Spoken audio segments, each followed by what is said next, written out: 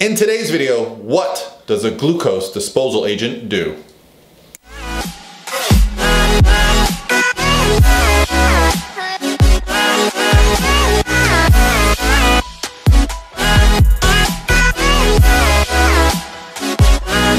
By myself.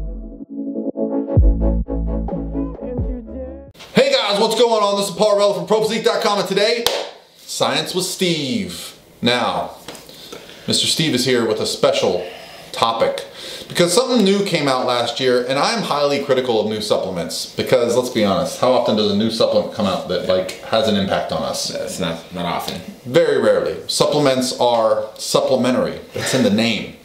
But for those of us that are going above and beyond, there are a few products, and I made a video the other day about my top 3 supplements. If you haven't watched that, I'll probably put a little card in here for you, right in Steve's face. Right over my face. But today I want to talk about glucose disposal agents and what they do, what their goal is, what the science is behind it, because it's something that I've added to my repertoire this year. It's something that the company that sponsors me has added, and for those of you that know Core Nutritionals and Doug Miller, he doesn't just add products to his line willy-nilly. He only adds products to his line that he uses. So yeah, it got me kind of excited to use it and give some feedback, and I did use it and I have some feedback, and I thought, why not throw in old Science with Steve? So Steve, science the shit out of this. What is a glucose disposal agent? So essentially what a glucose disposal agent does is, the idea behind it is that it's going to help get the carbs to the muscle doing the right things, like the quote-unquote right things, which is using them to build new muscle and replenish glycogen stores properly. So there's a couple different ingredients in this product. The first one, the main one, is going to be your green coffee bean extract. Yeah. Which for this product, it's 50% chlorogenic acid. And so obviously there's caffeine, and if you don't know, there's a lot of research on caffeine and all the great things that it does. But if you look at the chlorogenic acid in particular, it's going to help do a couple of things that the research has shown. So one is it increases lipolytic activity in general. And so this doesn't necessarily have to do with glucose, but say you're in a contest prep like this guy, what that does is lipolytic activity, not only the burning of fat, but also the breakdown of stored body fat to go into free fatty acids to be used for energy. That's interesting, because my caffeine levels are quite high. So, yes. So, typical prep response. Yeah. Right? The other things that it can do is, one, is it improves your glucose tolerance, right? So, it's done this in a couple of ways, and some of the other ingredients are showing to do the same thing via research. Right. So not only pre-meal fasted blood glucose, but post-prandial or post-meal fasting blood glucose. Post-prandial. After you eat. Right. And so not only is it improving your insulin tolerance, the way that your body utilizes insulin, but it's also actually decreasing glycemic index of higher glycemic index foods. So it makes your foods lower glycemic index in the way that your body responds to them. That's interesting. I wonder if it has any bearing on diabetic stuff. Did you see any of that in the research? Lots and lots of research on diabetic patients. So not only is it improving their insulin levels, but it's also improving their body composition. So not only decreasing fat-free mass, but also increasing lean body. And for anyone that's interested, listen, we're not doctors. Don't trust us. Don't start taking this if you are diabetic or pre-diabetic or any of that. We'll link the research below. You can bring the discussion to your doctor. Yeah, absolutely. So I think because Doug is a bodybuilder and because Core Nutritional is a dietary supplement company, the reason that we would want to include this in our daily regimen would be because more carbs is better. Yes. Carbohydrates are highly anabolic,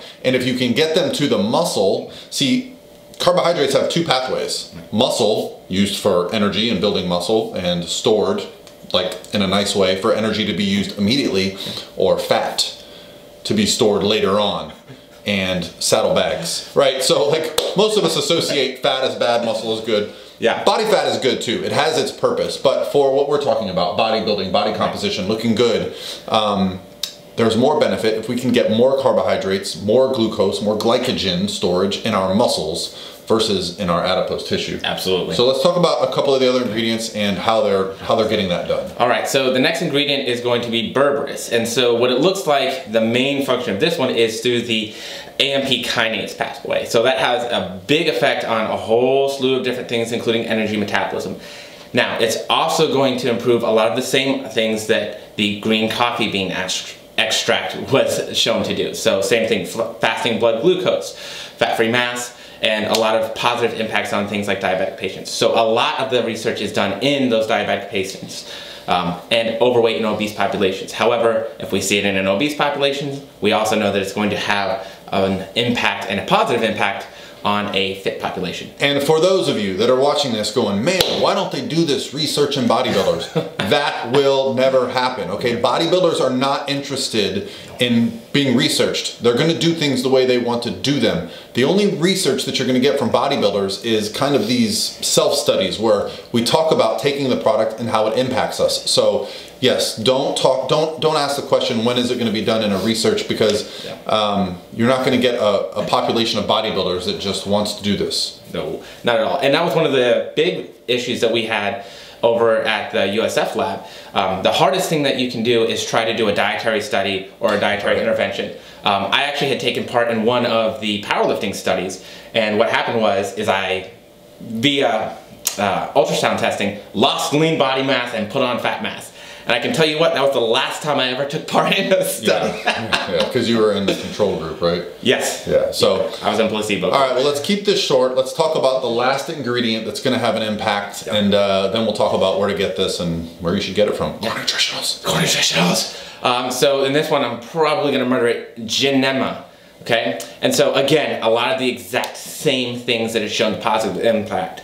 Plasma blood glucose, fasting blood glucose, glycemic index, right? So how you, and nutritionally, when it goes through all your, intestines and stuff, how you absorb glucose, as well as improvements in fat mass as well.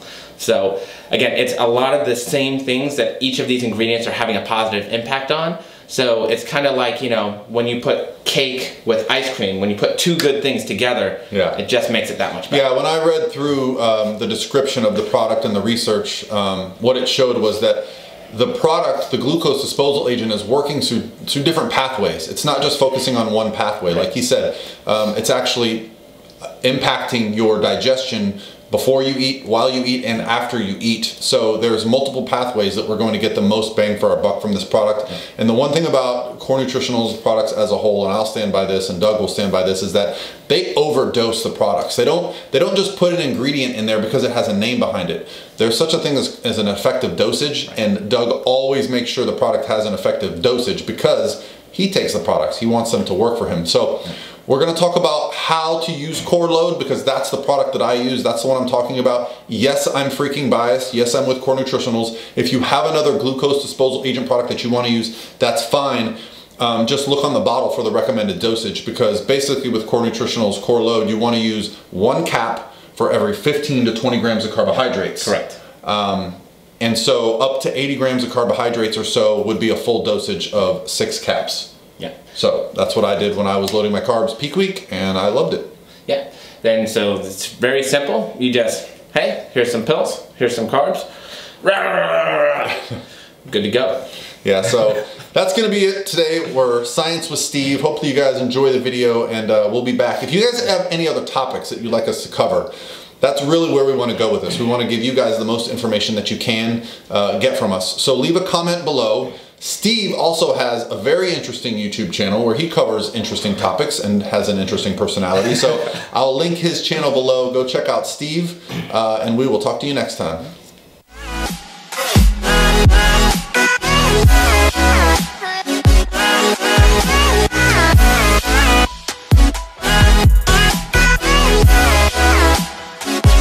All by myself.